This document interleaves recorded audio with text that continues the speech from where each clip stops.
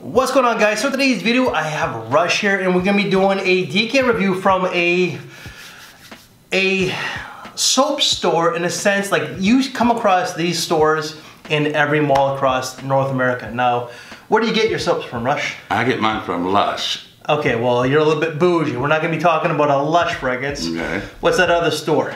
Oh, Bath and Body Works. So we're gonna be talking about coffee and whiskey, or whiskey and coffee. This got a lot of hype within like the last 6 months because of Cubano and Red Lessons. The note breakdown for this one here, on Fragrantica, it's only got 2 notes, but on the official Bath and Body Works website, it's got like Irish booze or Irish whiskey, coffee, and vanilla. Now, do you get any of, like, you are the coffee expert. You're always, I drink a lot of coffee is what you're trying to say. Yes, you need an intervention because you're always posting some sort of coffee post on Facebook every morning. Caffeine is my god. That is your drug of choice. So do you get a lot of coffee on that? What I get is a double Irish cream from Second Cup. Really? Mm-hmm. Okay. Now, for me, I do get the coffee. It's like, I do get the creaminess. Oh, it's very creamy, especially on these. Does it smell different on my skin than the test strip? Yes, it does actually.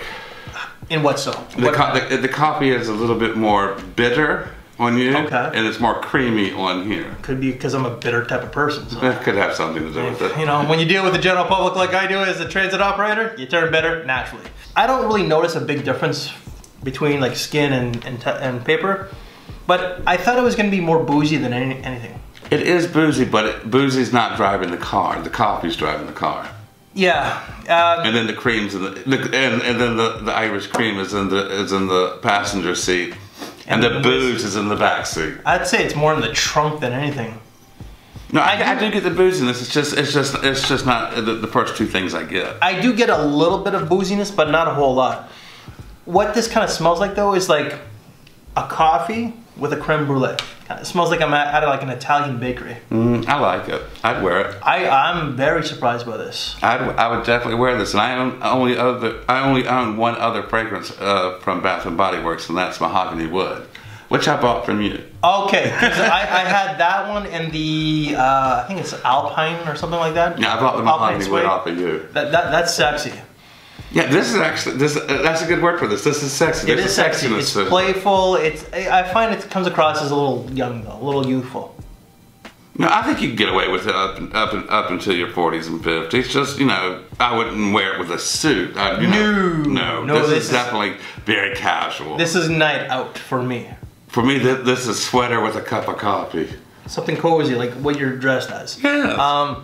For me, it's night out. I think that this will be like a fun date scent. Yeah, actually, it would get attention. It would get the kind of attention you want. And I do think that if you're a young person, you can get away with this as a club scent as well. Yeah, I can see that. It's different. Yeah. Because this, if you do more than 4 sprays, like the projection and the sillage on this is like tremendous, especially for what you're spending, because you're only spending like 40 to 50 bucks. 4 sprays of that, you'll be the only person standing in that corner at the nightclub. Maybe. Well, I don't know, because you got like your JBGs, your Armani Code Profumos, and this would stand up to them. Maybe, because like strong. So I did state that the projection, the sillage is very good. Longevity was, for an EDT, was actually really good. It's like 8 to 9 hours. So for that. My God, I'm gonna have to get a bottle. I like it. And then drink it. It's like, as you said, clearly a colder season scent. So I don't even know what really else to add. Yeah, wear this in the fall and winter. Do not wear this in the spring and summer. So I did state that night out, but I do think that as a young person, you can wear this to school. Yeah, and the price, and I imagine the price is very good for this. 40 to 50 bucks. Hey, you know, can't go wrong. Yeah, it's Bath and Body Works. So would you wear it? I'd wear it. I'd wear it, but just like on a casual night out, as you stated. Yeah. On a weekend. That's a weekend fragrance. Yeah. Like just throw it in your bag as you're leaving for the weekend and you're ready to go for almost anything. Like if you have a lot of fragrances in your collection, this is just something that you don't need. But I do think that if you have no more than like 6 to 8 fragrances, this is something that you should have in your collection. Yes, and it will get compliments. I guarantee you'll get compliments. If you're wearing this with the right outfit, the right attitude, but also the right amount, you know, 3-4 sprays at the most, this is I can see this being a compliment getter. So, anything else to add, Rush? Yeah, I want to drink it. Definitely need an intervention. So guys, that is our quick little take of Bath & Body Works coffee and whiskey. If you like this video, leave us one of these. If you want to see other winter cheapies, you know, why don't you check out right here. We thank you for your time, take care, and we will see you later. Thanks for watching, everybody.